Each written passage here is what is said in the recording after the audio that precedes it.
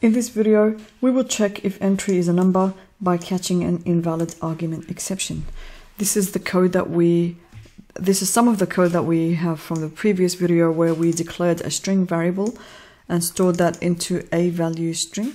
And then we asked the user to enter a number and stored that number into the variable, the string variable. We then converted that string value into an integer using this toy function and displayed that to the user. Now let's compile this code and execute it and run it. And let's just see that this program works nicely if we do enter a number. But what happens if we actually put in some string? In this case, an exception is actually thrown, and that exception is called invalid argument. Now I'm going to copy this exception and we'll try and catch that one. I don't need the std part because I've actually got the namespace there. So let's try the code that could possibly throw an exception. This is the line that causes the exception to happen. So we're going to surround that with a try and catch block. Now, if this goes successful, it means that if it reaches this line, it means that it is actually a number that was entered by the user. So we can say entry is a number, because that's the purpose of the video. We want to check if it is a number or not, right? So let's just close this off and we'll close our try.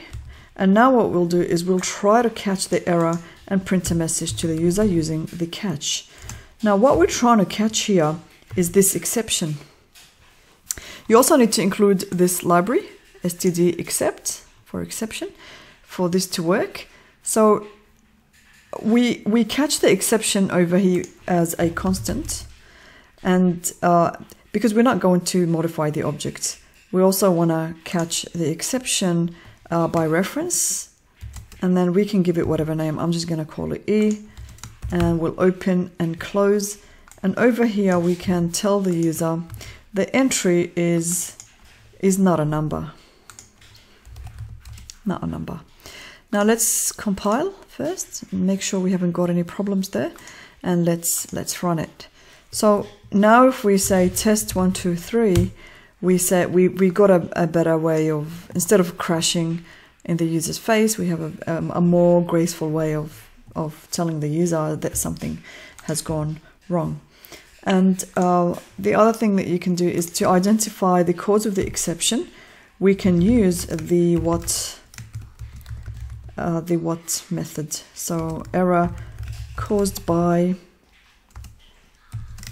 and we can access the what method through the object, that exception.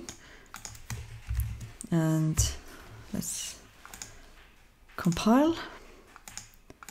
I should have compiled and ran at the same time. Let's test 1 2 3 4, and so now we get entry is not a number, errors caused by stoy. So this is come from the what function, and I should have had an end line there. And this program works perfectly fine in the case you actually give it a number. It means it did not have to go through the catch block and has actually executed this line nicely, and this didn't have to happen. So I hope this helps you with working with exceptions and another way of checking whether the entry entered was a number or not. So I'll catch you in the next one.